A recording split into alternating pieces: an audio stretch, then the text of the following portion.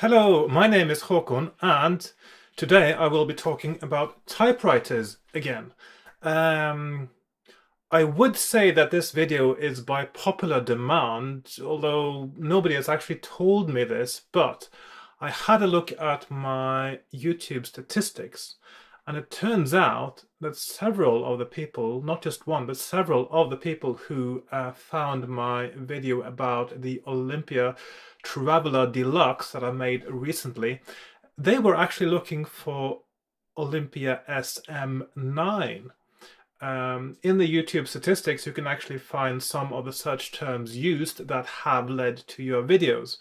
And I thought that was quite interesting because that means two things. It means that people are looking for Olympia SM9 videos, and also most likely there aren't that many of them because they ended up on mine instead. So in this episode of Typewriters, I will say a little bit about the Olympia SM9 and also how it is different to an SM8. This is quite a common question you find in even in typewriter forums. You get this question: what is the difference between an SM8 and an SM9? And also, if you go on eBay to buy one and you see a typewriter that looks like an SM8 or an SM9, it could be one of three different typewriters because they are not usually marked in any way that tells you which is which. So this range of typewriters from Olympia was made from the 60s until the 80s, and it's a sort of the mid-range model. That is to say, it's not a light, ultra-compact traveler typewriter. It's not a big office machine. It's right in the middle. So the M is for sort of medium, middle, or something like that.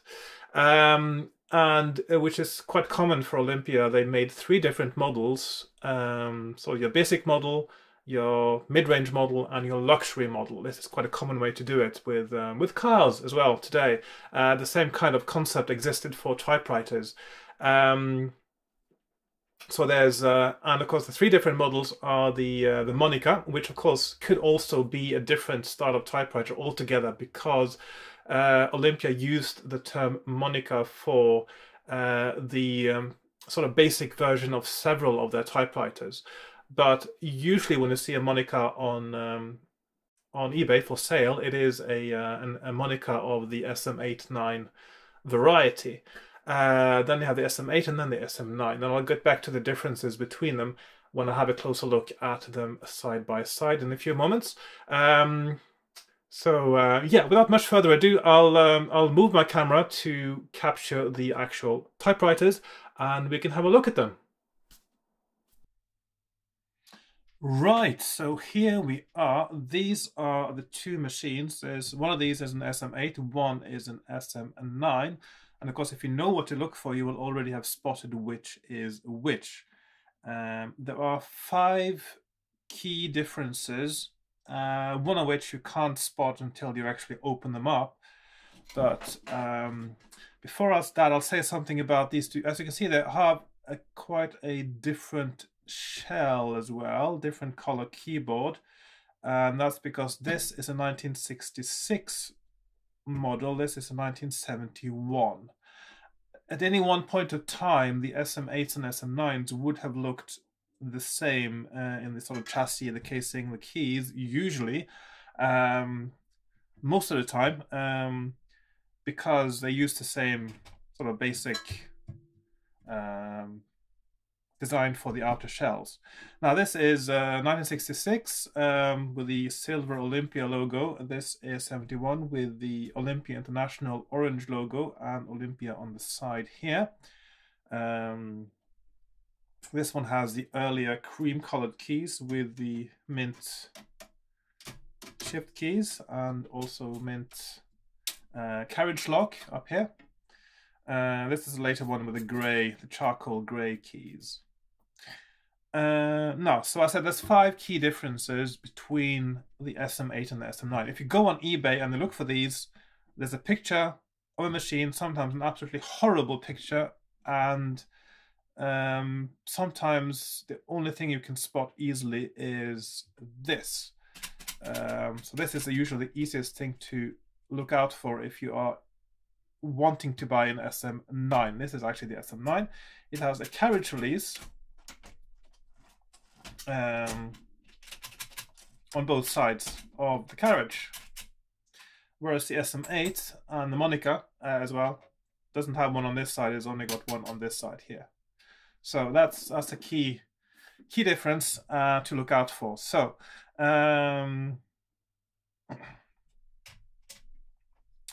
otherwise, the arm here is a different design, but that's, you can't really see the arm in the shot there. But that's just because of the different vintages. So the if you have a terrible picture, first thing to look out for, carriage lock. If it does not have one of these on this side, it's not an SM9. Usually a Monica is easy to spot because, and also a Monica would normally be listed as a Monica because it says Monica under the logo on this model, or it says, I think it's next to the, I think it's on this side. I think it's a little sort of plaque like this. On this side it says Monica as well. So that's the basic model is the Monica. Now, so this being the SM8, this being the SM9, there are a few other differences, and I'll just run you through them. The first one is to do with tabs, with tabulators. So this one has, both of them have tab keys here, of course. But you will see in some earlier models of the SM9 that they have the tab set and tab release keys on the side of the spacebar. On this one, this is a slightly later model, of course. It has the tab set and tab release key here, or lever rather, not a key. You can also, it's got, which you may spot back here, this one, as you can see, is not on the SM8, is the release all tabs lever. This one has no tab keys on the front panel at all, apart from the actual tab key. The way you set the tabs is you've got a limited number of tabs and you set them manually. I'll just show you here, if I can get this in shot. All these, oops, yes. So these silver things here, they are the tabs, and you, oops, it's a bit stiff now. Maybe this is a bit easier if I actually lock the carriage. If I do like that, and like so, I can, let's see if I can move these. So, okay, oh, it needs a bit of a cleaning here, I can see. So you can move these and set them to your desired tab positions, which means, of course, it's very fiddly to reset them as you go. But of course, for somebody who does basic business correspondence, etc., that is fine. I mean, you usually have a standard template you work with, and you would be using that all the time, and you just need the same tabs all the time. If you need to move tabs quickly because you're doing different kinds of layouts on the page, for instance, the SM9 is the only way to go, certainly if you want an Olympia SM.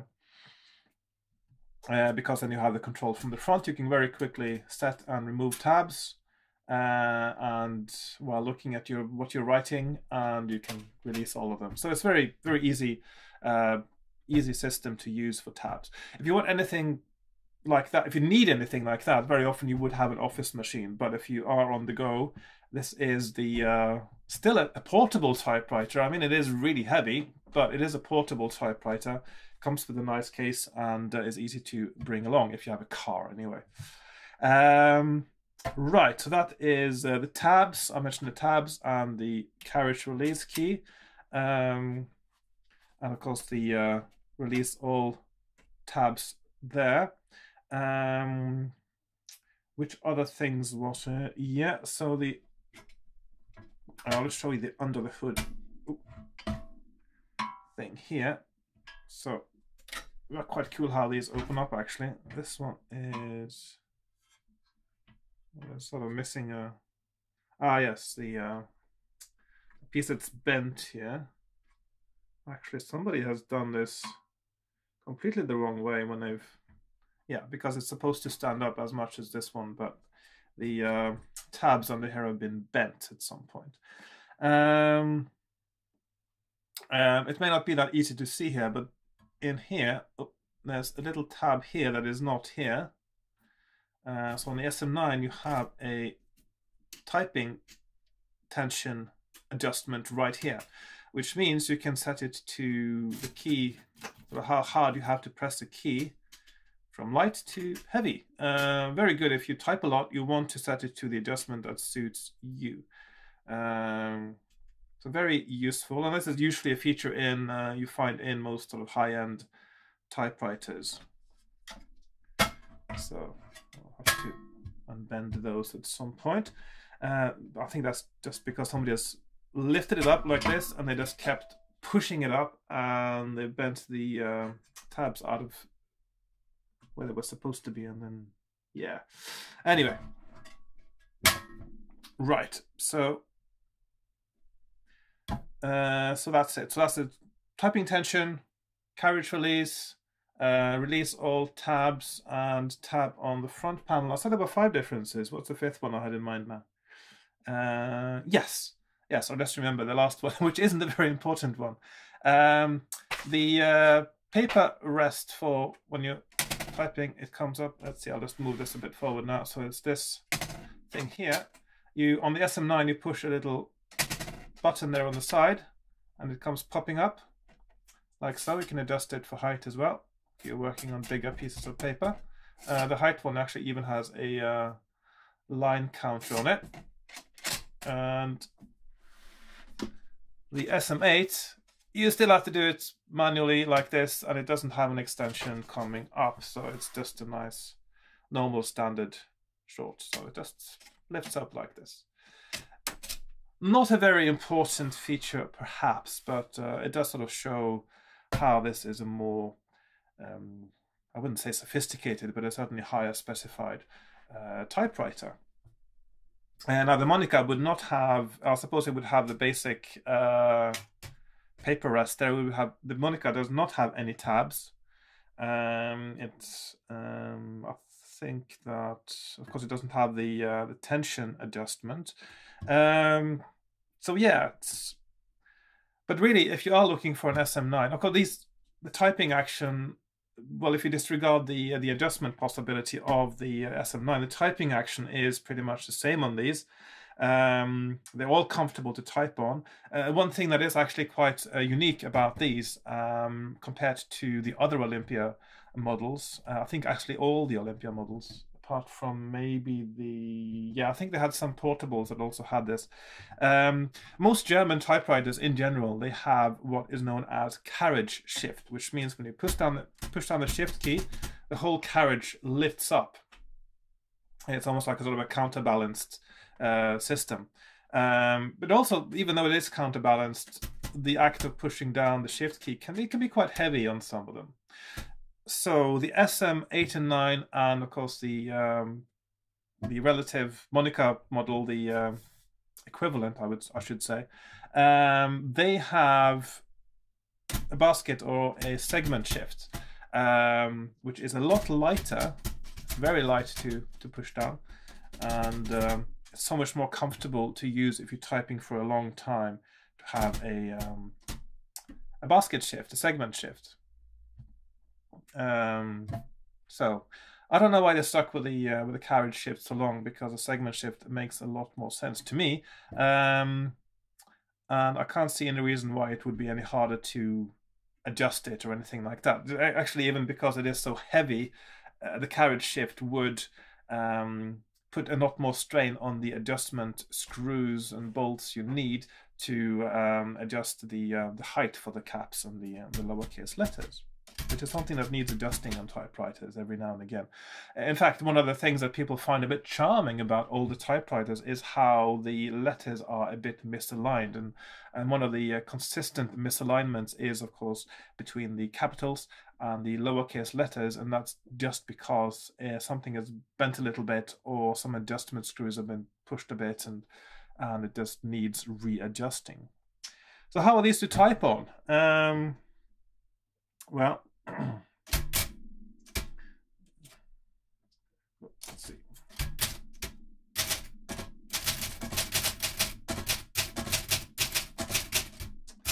Very nice light action. And also, if you remember if you have seen my Olympia Traveler Deluxe video, these of course also have the half spacing, which is very useful if you want to align something perfectly. So by half spacing, I mean that they have a very little advertised feature of many typewriters, which is that when you push the spacebar down, the carriage moves half a space. When you lift it up, it moves a second half. This is actually extremely useful and significant feature, but hardly anyone seems to know about it. What that means is that you can create a space between two letters which is half the normal character width. You can make it a full character width, or you can make it 1.5, or of course any other sort of 2, 2.5, etc. But the significance of that is that you can align something perfectly centered. For instance, if you have two words that need to align one on top of the other, and one is say 3 letters, the second one is 4 letters, you can actually make them line up perfectly, and which is very nice to have the option. Another thing is you can make sure that your line endings are perfectly aligned if you're trying to make sort of nice even columns. And also it's useful for corrections, because if you mistype, very often a mistyping on a typewriter involves not typing the wrong letter so much. Very often you bump into another key, which means you get one extra keystroke in.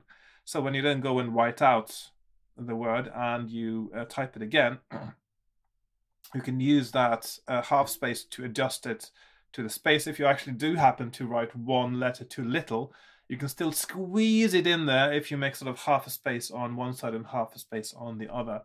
And in some typewriters, I can't remember which brand now, this feature is actually known as, what did they call it? Smart error.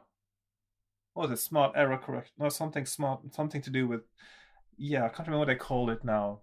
Some kind of BS bingo thing about smart error correction feature or something like that, which just means half spacing. Which isn't really, I think originally they weren't really, I don't know if they were thinking about correction when they when they introduced it, but certainly if you are, well, they probably did actually, because of the way typewriters were intended to be used. Yes. Because the thing about typewriters, and people don't think about that so much these days. Excuse me, I need some water because I'm getting a bit dry in the mouth.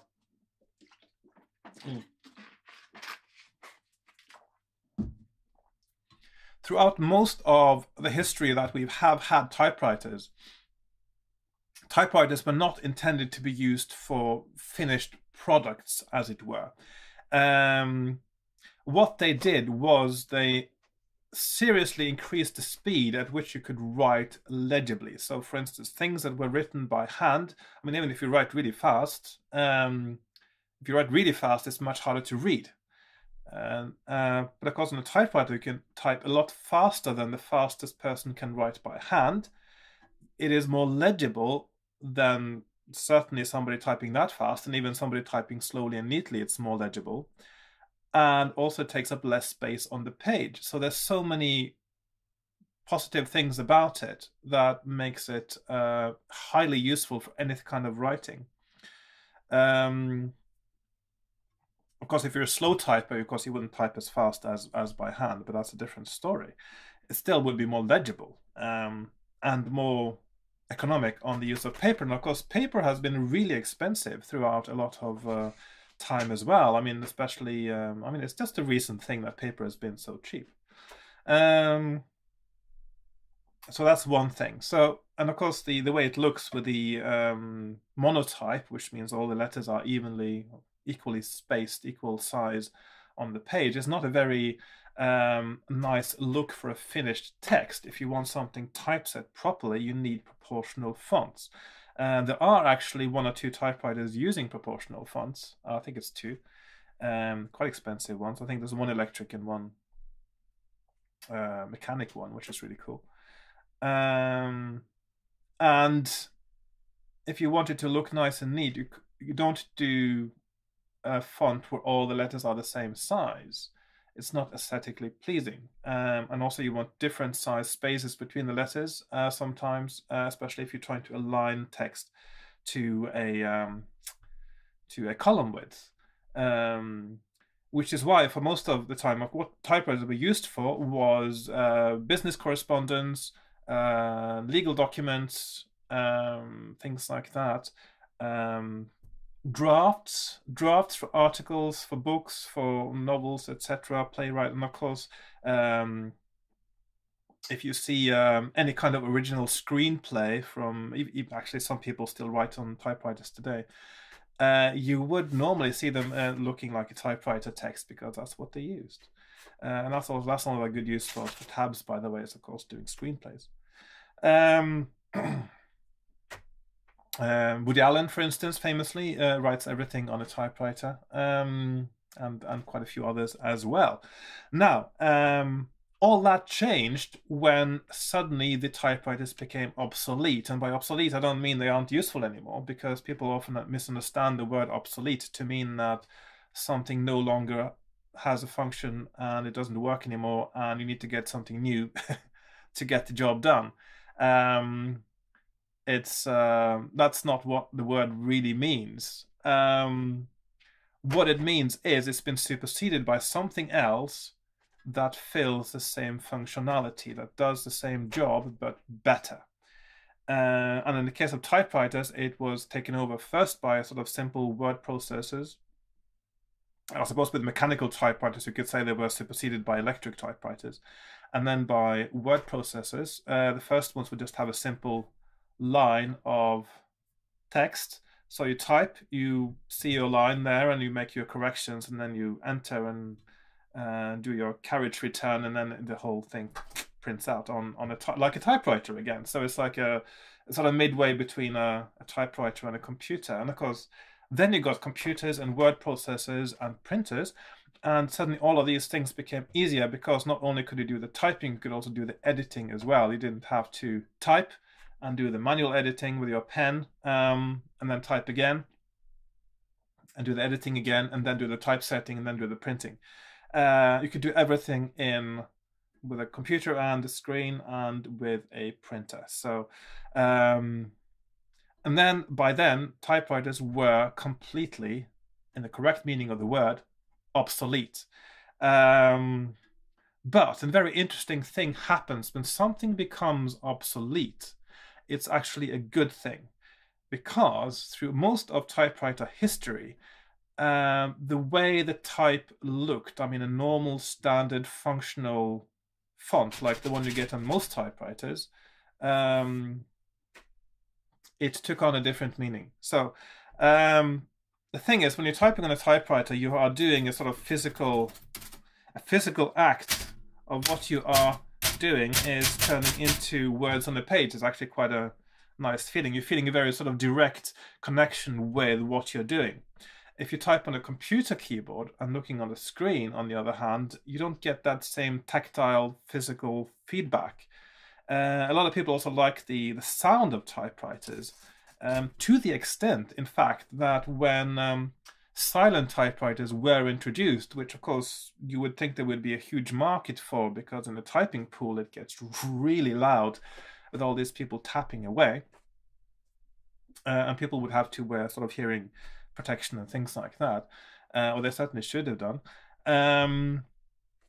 When silent typewriters were introduced, people didn't like them so much, because they were so silent that they couldn't sort of get into the rhythm of the typing and the rhythm of what they were doing when they were working. So people actually complained and said, "Oh, I want my old typewriter back." When their office manager sort of bought them a new silent one, thinking that was a great thing.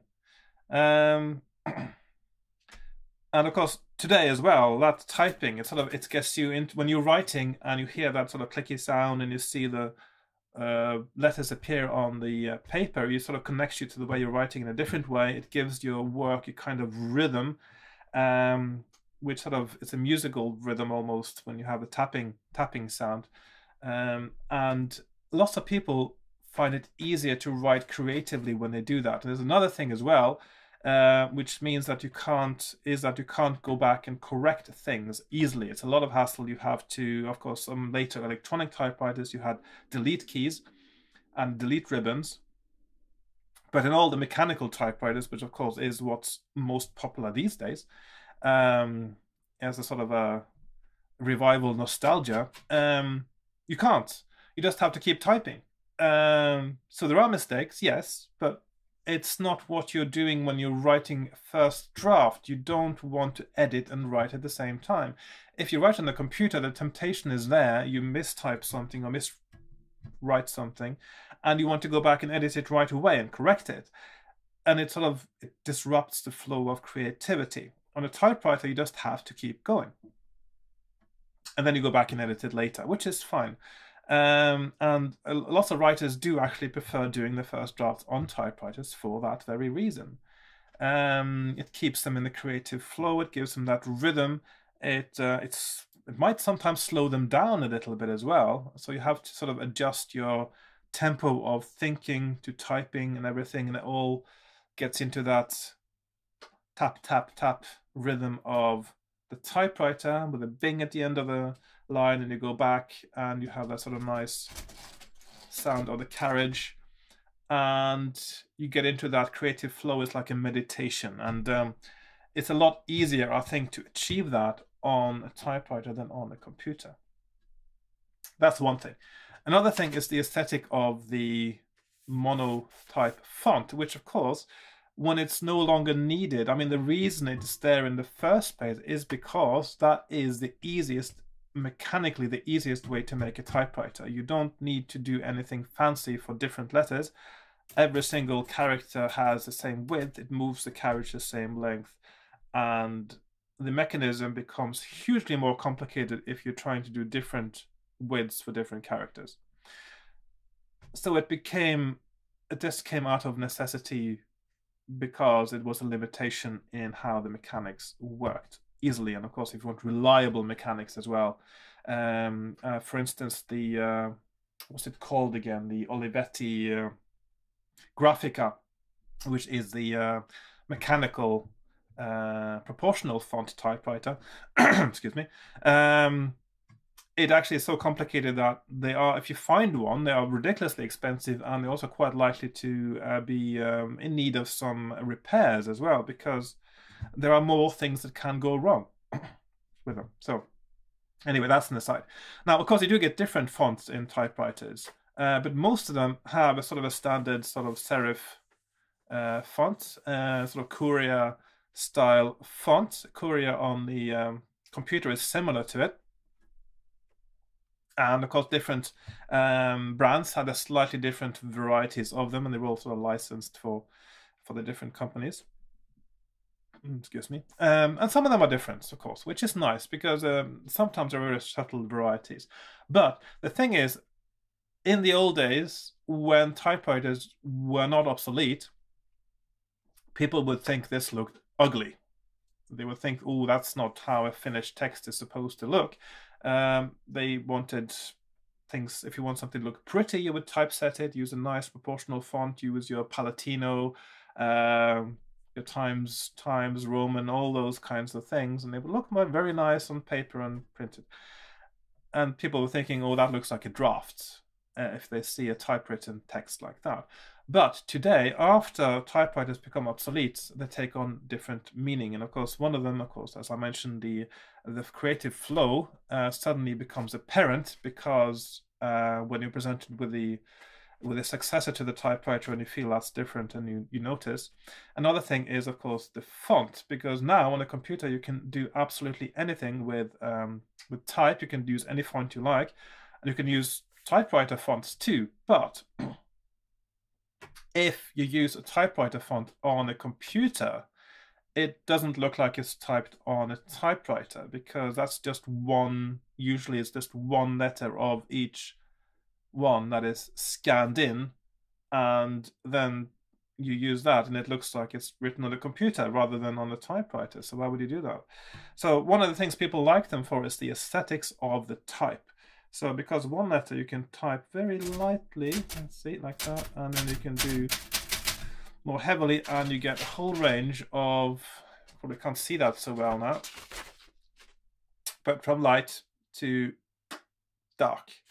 And of course, when you type naturally, you get different pressures on different keys, and you don't always hit them with the same strength, and you get a lot of variety in the type. Some typewriters, of course, more likely to create that variation than others. Electronic typewriters, of course, your own key press is not what causes the actual mechanical imprint on the paper, and so they all quite equal. Actually, look more like it's printed on a printer, and you do also have daisy wheel printers that pretty much work like electronic typewriters, having these sort of type slugs on it that create the imprint on the paper rather than the dot matrix that came later or around the same time, really. So that means that aesthetically, today, the typewritten text is a lot more fascinating to people. It's a nostalgic thing, and also it's got a sort of human element to it. It's very organic because of that variation. The slightly misaligned letters, sometimes on some typewriters, some letters are a little bit askew sideways as well, not just up and down. Of course, you can adjust all these type bars here to be exactly in line, but of course then it gets boring again, I think. So when I get a new typewriter, of course I'm not going to buy any more now. I've got enough. But if I find that it's sort of misaligned in an interesting way, I think that's what sort of becomes my favorite typewriters almost right away, because I like that little quirky personality they have. And these are things you can't replicate realistically on a computer. So there are many reasons today why typewriters are completely obsolete, but they also have a new meaning entirely. And of course, the same thing has happened to letter writing and card writing, because you now have emails and you have other means of communicating. You have Snapchat, you have WhatsApp, etc., etc., and Facebook and all those things. People don't need to send letters or write cards anymore. But what happened, interestingly, when email became a big thing, one of the first things that happened was that people started making their own cards, something they hadn't done before, or at least not very much. Until then, people have been buying cards and sending them because, well, you bought cards all the time, you sent them. But when you don't have to use a card as a means of communication, when a card becomes obsolete, then it takes on a different meaning and you put more into it, and it becomes a more personal thing.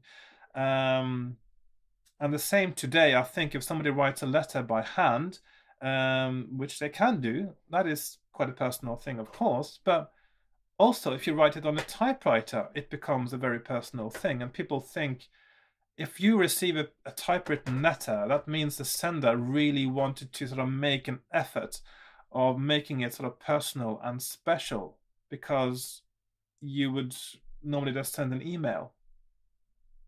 So, and that's another thing about the typewriters. So, other examples of obsolescence is, of course, film cameras. Excuse me.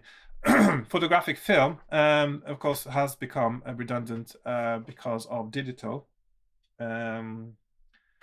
First for stills cameras, and then of course later for cinema cameras as well, and even sort of large format cameras is sort of on the verge of film becoming obsolete. And of course, once you don't need to use film anymore, and you can use digital, and you can do whatever you want with the things. Lots of people, they want to use film cameras again. So when digital became a big thing, there was also a resurgence of people wanting to get into medium format photography and using older film cameras. Because they were obsolete, they take on a new meaning, and of course the aesthetic of them, which is different to digital, becomes more interesting. So it's not taken for granted anymore. I mean, when typewriters were used everywhere, people just took it for granted. It was a functional item. It was something used for work. The type was just meant to be easy to read and fast to type, and save space, and etc. etc. So it's really nice. One of the best things that happened to typewriters is becoming obsolete. The bad thing is, of course, that at the moment nobody is making proper typewriters. If you want a good typewriter, you have to buy an old one like this from 1966 or this from 71. My oldest one is from 1929. I got a, that's not in working order though. I got one from 1935 that is still in perfect working order. So of course they were built to last, at least until the mid-70s. And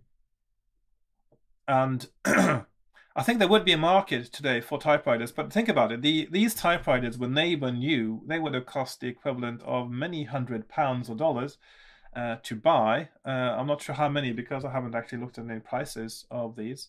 They would be quite expensive. I mean, they would be the equivalent of buying a, and of course, relative to income, etc., they would be probably more than £1,000 or $1,000 to buy. It's quite an investment, but of course, it's also an investment that will last, and it's a useful item that you will have for a long, long time. So sort of part of the same, sort of quite a big chunk of the same price as buying a car is what you would have with these typewriters. So if somebody made a new one today to the same kind of quality standards that you get from these old machines, it would be quite pricey, but of course it would be within the range of lots of buyers who are into typewriters. But it really would have to be of superior quality because you can't get by doing things by halves. And of course the problem now is you can't mass produce them because the market is too small, and so production becomes more expensive, etc., etc. So it's not an ideal situation. So at the moment it looks like old typewriters and maintaining them and repairing them is the only way to keep typewriters alive and let them live out their life with the new meaning they have got after they became obsolete, which I think is a more interesting one because it's a more aesthetic one and one to do with artistic inspiration and creativity. So I wasn't intending to make this video about that. I just happened to start getting onto that tangent now. So just to summarize a little bit, if you are looking for an Olympia typewriter with a segment shift of this kind, like an SM8 or an SM9 or a Monica, I can actually recommend the SM9 because it is nice to have the typing tension feature is probably one of the more important ones if you want a really comfortable typewriter. And of course, if you type a lot and if you want to type a lot, it's going to be very comfortable to use. People do call this a writer's typewriter. It's quite a common way to refer it. There are a few others that do also have also been called that, and I'll show you some in future episodes of my typewriter series. So the main thing to look out for if you see a poor, horrible eBay picture, and it's this thing here. So. And often sellers, they do not know whether the typewriter works or not because the carriage might be locked like this, and it doesn't move, and they think, oh, it's broken. So sometimes it's a bit of a gamble buying typewriters. But of course, if an eBay seller is selling a typewriter, he doesn't know whether it works or not, do a little bit of haggling on the price, and you might end up with a real gem because it might be in great condition and the seller just wouldn't know. The truth is that most of these typewriters on eBay, the people selling them saying they don't know how they work, they're actually being honest. They are selling them because they've inherited them or they're selling off estates and things. If there's a hint that somebody seems to know about typewriters, if they have other listings of typewriters that are better described and not sold as is, or there's actually a list of things that are right with it, or they're showing how it works, and they have one that says, I don't know if this works, then they're lying. That means they have tried it out and it just didn't work at all. So you have to be a little bit wary and read between the lines and also do a little bit of research and have a look at other listings from the same seller, and also have a look at their sold listings, because then you might see more typewriters. So there's a lot of trash out there, to be honest, but I've been lucky. I think most of my typewriter purchases have been rather good, and I've got some really good bargains as well. Right, I think I'll wrap it up now. So I'll just move this aside a little bit and just move this here. So this is the SM9. Let's see, I can move it over here. So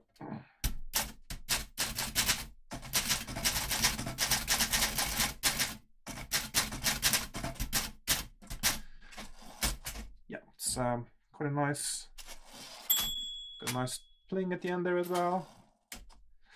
Actually, this one is quite reasonably smooth carriage, and yeah, it's nice typewriter. Got a ribbon color select here. I usually just use black ribbon. I'm not a, and of course, but you do want a color selector because you want to use black, red, or you also want the ribbon not to go up at all if you are doing things with stencils, etc. So I think that's it for the moment. Olympia SM9, as requested by searches on YouTube. Highly recommended typewriter. Very nice, comfortable, segment shift, adjustable, type tension, carriage release on the left, and tab release and tab control on the keyboard. What's not to like? Thanks for watching, and goodbye for now.